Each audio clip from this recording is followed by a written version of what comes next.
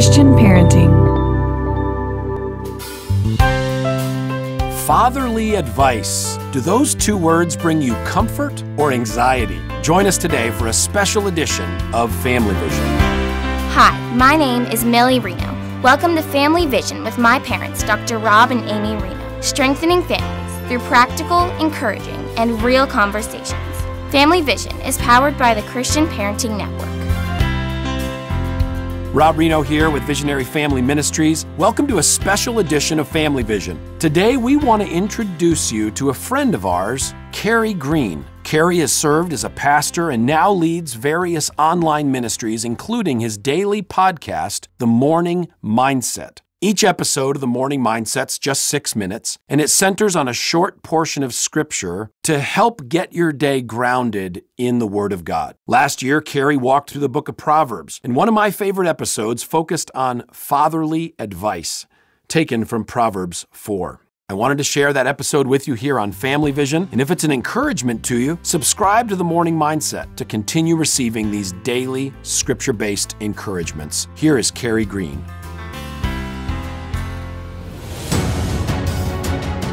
Hello, friends. Here we are. We're back at it. We're heading back into another day. And the Morning Mindset is here to help you get your mind aligned with the truth of God. I hope that's why you're here. I hope that's your goal. Let's just take a moment and take that deep breath and let out all our cares and the stress in our body and just get ourselves ready for our minds to get aligned with the truth of God as we hear it today on the Morning Mindset. And really, we're hearing it from God Himself through the book of Proverbs, chapter 4, verses 1 through 6. And today, we're going to get a little bit of fatherly advice. Now, I know some of you may not have had the best earthly father, and the word father may bring up negative connotations to you. But I want to encourage you to stop for a moment and just clear your mind of all those kinds of definitions and try to push away the experiences you had with your earthly father, if they were negative experiences, so that you can receive what the Lord wants for you today. You see, I think all of us, deep down, hear that word Father, and we want it to mean something. We want it to be a touching, empowering word to us, because we know in our heart of hearts what our Father should have been or should be. And some of you have that blessing. You experienced that from your earthly father, and I praise the Lord for that.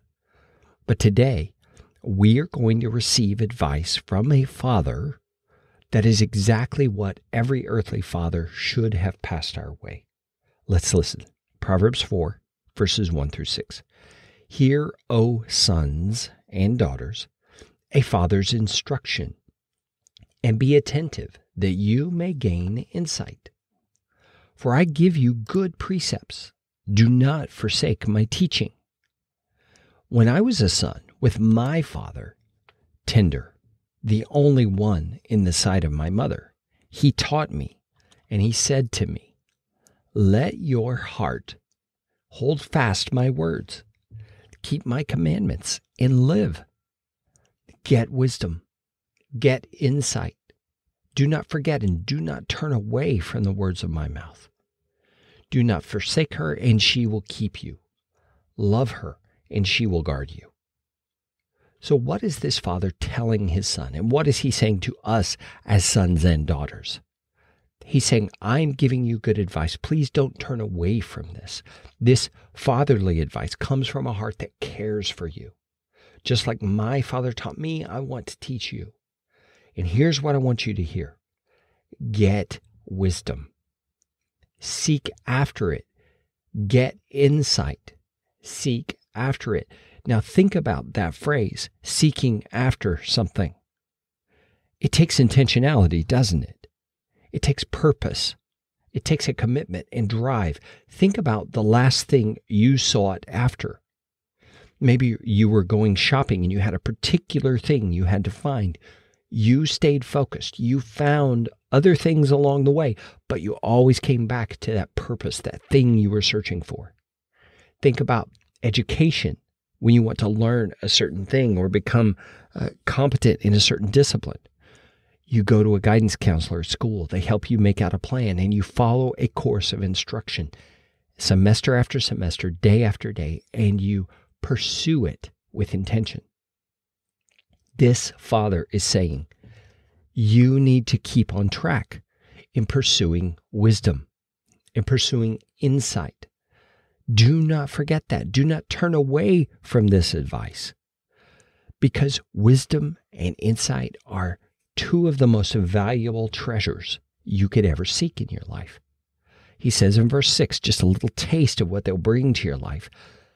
If you do not forsake wisdom, wisdom will not forsake you. He personifies wisdom as a woman, and he says, she will keep you. Love her, and she will guard you. You see, when we set our hearts to pursue the wisdom that God has made available to us, there are amazing benefits there. Benefits of protection, benefits of guidance, benefits of insight and knowledge that we would not have any other way. My friends, this fatherly advice is advice worth listening to, don't you think? I want to orient my heart and my mind to pursue wisdom even more after reading this passage. Do you? Father, guide us in your wisdom.